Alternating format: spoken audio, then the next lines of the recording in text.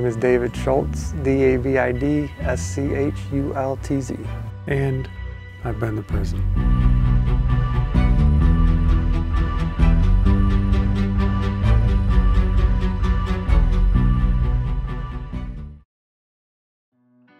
I grew up, I had a rough start as a child. I was abused as a child, and that, I think, shaped my life. I was angry, I didn't know how to deal with things, so I would turn to drugs, alcohol. I did a lot of drugs and alcohol to try and stay disassociated with reality, I guess you could say. I think that led me down like a negative path from the beginning, because I really didn't understand how to deal with things and stuff like that. But my mom was wonderful to me. I mean, I had a good parents. My dad was a little strict, but I think that in the long run, his strictness saved my life, just because of where I ended up and everything.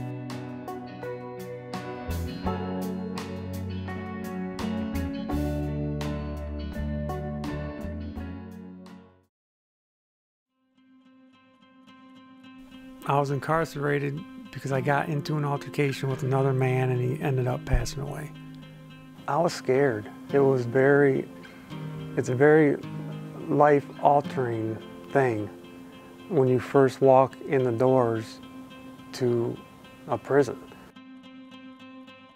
No one guides you through it. You know, no one tells you, well, this is what you're gonna expect and this is what you need to do and stuff like that. It's just, you're in there and you need to figure it out very fast.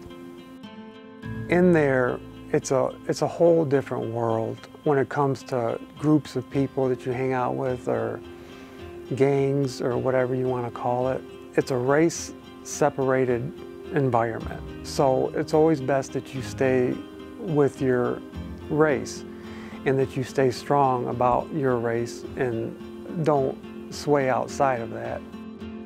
When I was in there, I found out that, you know, even within my race, there were people that I really didn't agree with their thoughts and their ways of thinking, of trying to help each other and help our race inside there to get stronger and do what we needed to do so we could get out and be successful out here.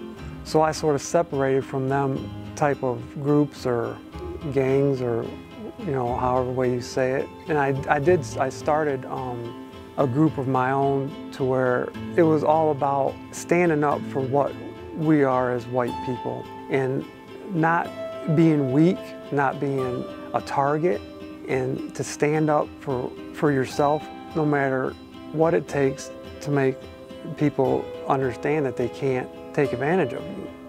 And my thing was building people up, not, oh, go get this guy to prove that you're this and go do this to this guy. No, I didn't want that. I wanted us to stand strong together and do what we needed to do to stay positive and show that we are respectful people and do what we needed to do to get out and be successful out here.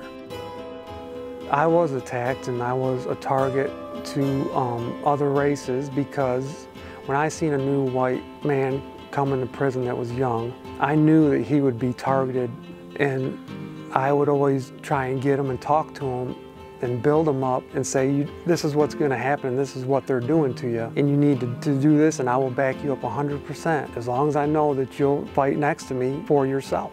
I was attacked for that because they wanted me off the yard, is what it was called. They wanted me out of there because I was helping these white guys build themselves up and stand up for themselves and fight for themselves. And predators don't like that. They want to attack somebody and have them bow down and give them all their stuff, their commissary, which is store stuff that you can get, and they want them to just give it all up. They don't want them to fight. So they seen me, and I was known for that, for someone that built up white people and taught them how to fight for themselves, and they didn't like that. So I got attacked, but I always stood up, and I never backed down, ever. And I think that's why I survived, and I am out here to talk to you guys today. I made a few acquaintances from other races.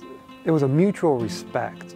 They knew where I stood, I knew where they stood, and we respected each other for that. And we would say hi, but we'd go on our way. We wouldn't hang out on the yard. We wouldn't be hanging out in hallways talking or nothing like that, because it's just you understand that. It's just a respect that we know where we stand. And my thing was, with the people that were associated with me, I made it clear that what we stand for is not hating anybody. It's for respecting and standing up for ourselves as who we are and where we stand and where we are incarcerated. That's all I ever taught people and talked to people and young guys about. I don't want no one to hate anybody for anything. I just want you to stand up and be proud of who you are and what you are. Well, my incarceration has definitely had a strong impact on my life where it is now, for sure. When I was released, it was like, well, to go back, being incarcerated, the air feels different. The smells are different. It's a real heavy feeling on you. I mean, I don't know how to explain it if you've never been through it, but, and when I was released, it was like I could breathe. It was very different. And it was really hard, I mean, to this day, to get like adjusted and understand how things work. There's a comment that my brother made to me. When I first got out, I was struggling, trying to adapt and everything, and he told me, he said, David, if you can adapt and adjust to the hell that you've been through being in prison, you should be able to do the same out here. That's because, he said, because it's no different. You just have to adjust to a different thing now. Because I was incarcerated for over 18 years. So I just had to adapt and get back into things out here, which I'm still struggling to do because I'm not accepted because of my looks, you know, my tattoos on my face and everything, and job, like filling out applications, they ask about, have you ever been convicted of a felony? And I don't lie on them. And it's like, as soon as they see that I was convicted of a felony, and then what the felony was, it's like, they just shut me right down. My advice for young people or anybody in general that are struggling in life or have any kind of doubts within themselves that could end up putting them on the wrong road and ending up where I was, just stay strong, figure out what you're thinking, break it down if you have to. Figure it out for yourself, because nobody can do it for you. You can go to counselors, you can talk to people, but only you truly know what's inside you and what's going on to fix it and make it right, so you don't end up doing something that you'll regret the rest of your life. It's not worth it. It's a horrible experience to have to go through. And anybody out here that has never been there has a chance to never go there. And nothing is worth going there. I promise you from my heart. I'd just like to say that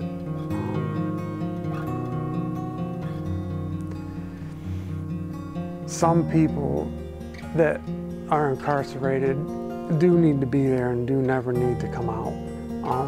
But that's not everybody. I just think it would be fair to give people a chance that have changed. And just me personally, I'm not really given the chance by society to show that I deserve to be out here. So that's it.